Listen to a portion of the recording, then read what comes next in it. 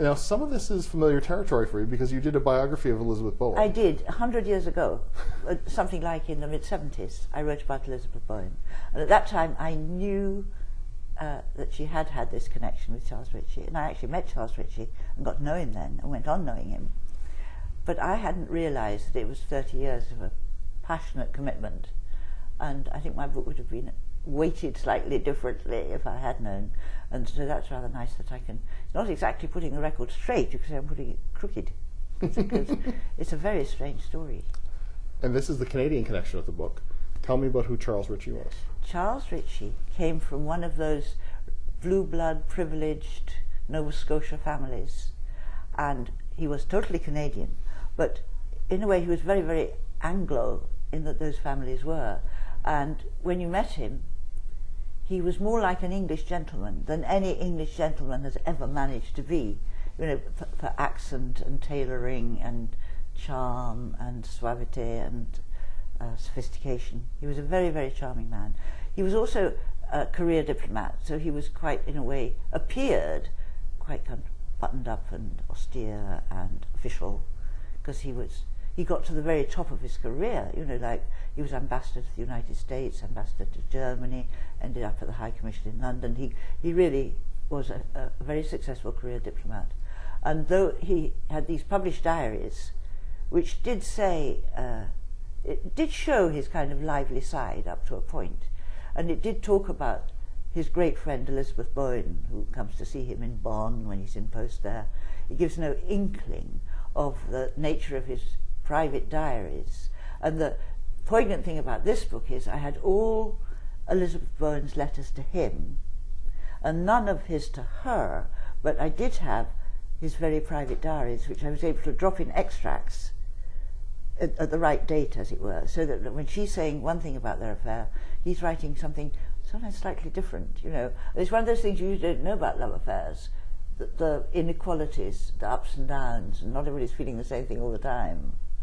Now, are there diaries of hers somewhere hidden away, or they were all destroyed, or she wasn't a diarist? She didn't do diaries, she wrote letters instead, really. A lot of her letters are rather like diary letters. And they met in the Second World War in 1941 in London. And I think it was just, you know what London was like in the war? Well, we don't, because we weren't there, but if you have read Elizabeth Bowen's short stories, she writes a lot about London in the war, the sort of, the people who stayed and didn't leave, this atmosphere of dangerous glamour and broken glass and bombs every night and everybody drinking a bit too much and everybody having affairs because you might be dead tomorrow. And people were being killed, in the, you know, civilians being killed, as well as friends at the war. And so the affair started passionately in that atmosphere. And I think Charles would be been amazed to know then that 30 years later, at her death, they were still as committed. I don't think she would have been surprised, because right from the beginning, as you can tell from the letters, she felt it was forever and her life depended on it. And so I think it's her willpower in a way that made it go on and on and on. Because he was quite a ladies' man. Neither of them, of course, poster children for fidelity and monogamy, because she was married to Alan Cameron? She was married to Alan Cameron, who was a civil servant and an administrator. And she'd married him when she was very young, when she was 20, and an uncertain kind of, just beginning to write stories in her attic bedroom kind of girl. And he was like her rock. But I think probably, if we were honest, we'd say he was quite dull. And that if we were honest, we would say that sexually the marriage was quite null. They had no children. And so even before she met Charles, she'd had 3 affairs. But Charles was like the love of her life. And she never thought of breaking her marriage. It's partly the period. She was quite conservative with a small c. She believed in institutions. And so it worked quite well when she was married, but on a rather long rope, shall we say, and he was unmarried, man about town. They could work it quite well. And it only became really imbalanced when he married, because, you know, diplomats need a wife. Maybe he wanted children. Everybody said, oh, Charles, you should get married. And then they were both married.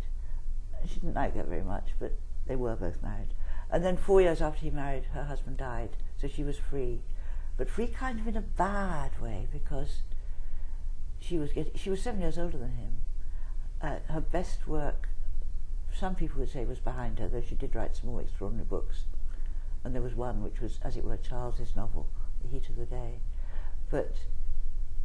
And she was sociable and sought after and working well at her writing, but she was lonely.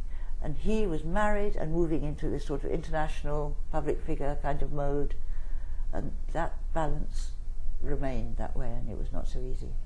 I felt well, there was love at the end of the book. And also, then what is love? You know? Yes, yeah. Because I think if they'd actually managed to live together, it wouldn't have worked at all, because you can't imagine having discussions about who puts the recycling out. You know, they weren't on that plane. No, they had these amazing discussions about everything. Yes. But they didn't have to worry about the reality in maybe some that's ways. how love should be done. A splendid job. Well done. Thank you. The book is Love's Civil War, Letters and Diaries Between Elizabeth Bowen and Charles Ritchie. I've been speaking with the editor, Victoria Glendinning, and Love's Civil War, published by McClelland and Stewart.